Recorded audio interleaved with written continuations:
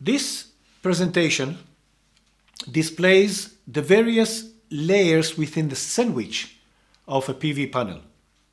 On the right hand side on the bottom we see a type of sandwich. It's a general type of picture.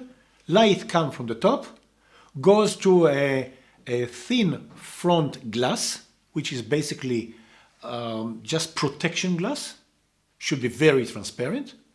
The green area underneath, the green layer, is transparent front contact. It's basically the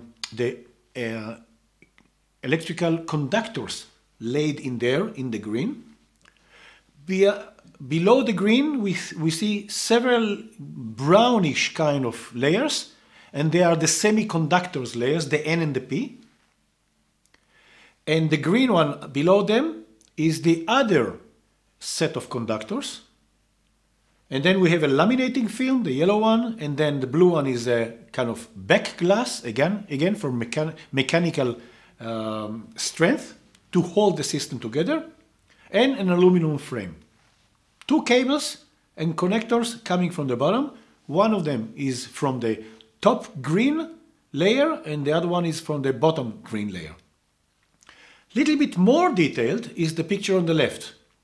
We see the same kind of layers. It's just that we describe the conductors in an H format. And under this H format conductor, there's an H format adhesive material. The conductors are very, very fine. And the reason they are very fine is because the larger their area is, the less exposed silicon is for the sun beam. So what we would like to do is to have a very, very fine H. But this fine H has very, very small amount of contact area to be laid hermetically with the silicon layer. So in conjunction with the H conductor, we have an H adhesive material. And this adhesive material again should be as fine as the H conductor in order to allow maximum possible empty exposed silicon area.